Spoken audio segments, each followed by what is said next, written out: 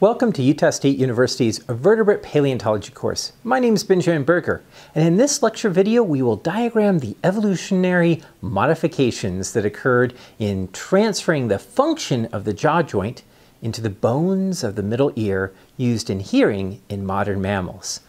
In early synapsid reptiles and other tetrapods, the middle ear cavity, which is an air-filled cavity between the tympanic membrane, or the eardrum, and the inner fluid-filled ear cavity. The inner ear cavity is actually separated into the bony labyrinth, which controls balance, and the membranous labyrinth, which controls hearing. Sound moves as waves in the air, and they strike the tympanic membrane and transports that wave down the rigid stapes bone to contact the fluid-filled membranous labyrinth, which produces a wave among the fluid, which is detected by the central nervous system. In mammals, rather than having just one bone, the stapes, they have three bones which are employed in the transmission of sound. This helps to increase the spectrum of sound waves that can be detected by the ear. This transformation is played out as one of the best examples of evolution. In cynodonts, the jaw articulation is between the quadrate and articular bones. The quadrate bone will go on to evolve into the incus bone, while the articular bone will go on to evolve into the malleus bone. In the first mammal, Morganucodon, we see how this transformation occurred.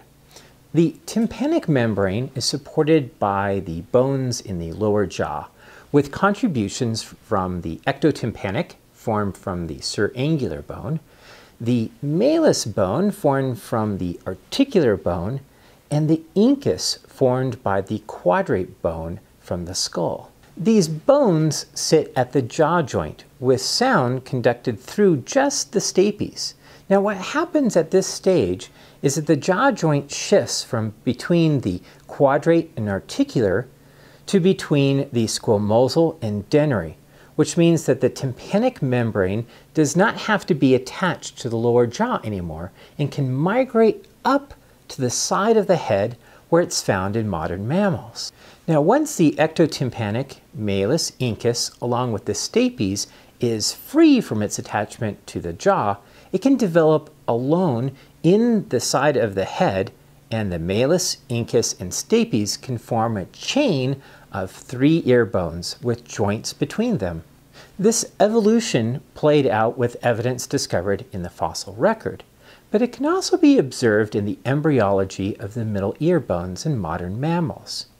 During early development, the ear bones form next to the lower jaw, but as the animal develops in the womb, its ear bones move away from the jaw to be integrated within the skull. It's rather interesting that this transformation is played out with subtle changes over the course of the late Triassic and early Jurassic. The first species to achieve a mammal jaw joint between the squamosal and dennary bones is often considered the first true mammal.